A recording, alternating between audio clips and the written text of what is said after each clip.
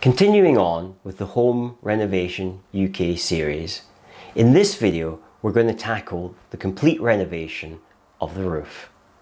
If you haven't already subscribed to this channel, please do so now, and remember to hit that notification bell. Also, please like and share this video.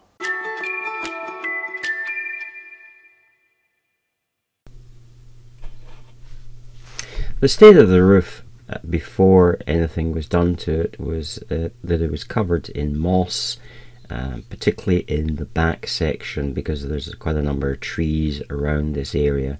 So moss likes moisture, and that helps retain the moisture. And also it was fairly dull looking, the roof. It had previously been quite a red, almost Spanish style type roof, and it is now looking pretty dull. So the first thing, always safety first. If you're going to be working on a roof, then you need to put up a suitable scaffolding system, because if you slip off the roof, you could injure yourself or even cause death by falling off the roof, because the likelihood is that you will fall head first. You should also wear a harness, and you should be well protected and have the right equipment. I also invested in a roof ladder, which is essential because you're climbing up and down the roof and you need something to grip at.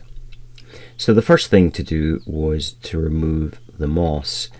The advice I was given was that you would brush the moss off. This I found extremely difficult and very time consuming, and so after really having only done a very little part of the roof, I decided to go for a different method and power wash the roof, doing about 2 or 3 sections or runs of tile at a time.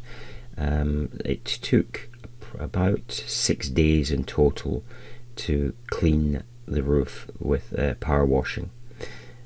Then this next thing was that I went over the roof tile by tile again and removed some of the smaller debris that was left behind after it having, so it did actually require to brush every tile down and the cracks in between them.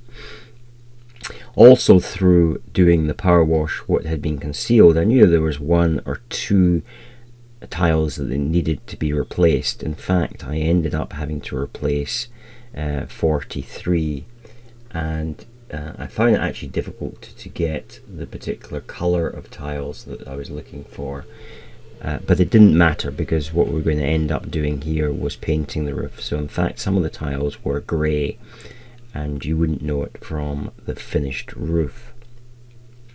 Replacing tiles is actually quite easy.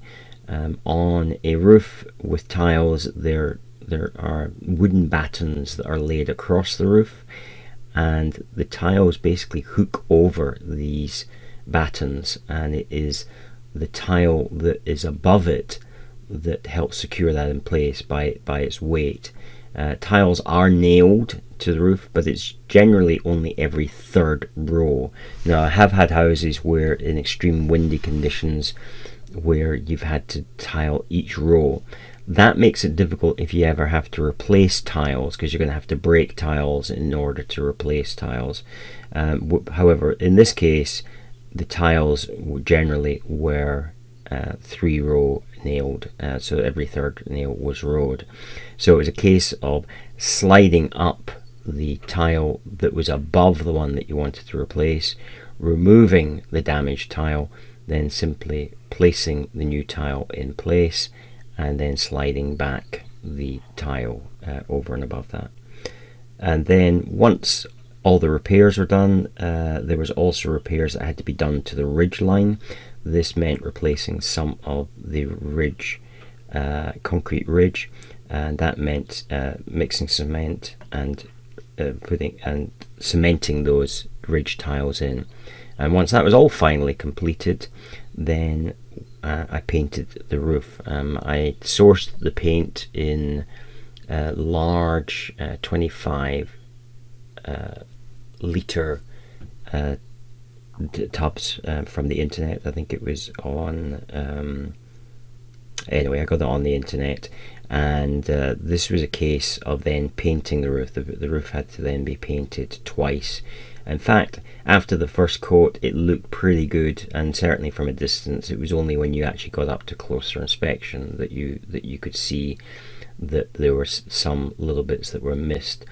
The roof paint is a silicone, and it in fact, even if I hadn't repaired those tiles, the silicone paint that you put over this would have been enough to repair those tiles. Clearly you want to replace the tiles anyway, because that may crack through time, but the paint was very, very good, and I have to say I was very impressed with the outcome and the way it looked.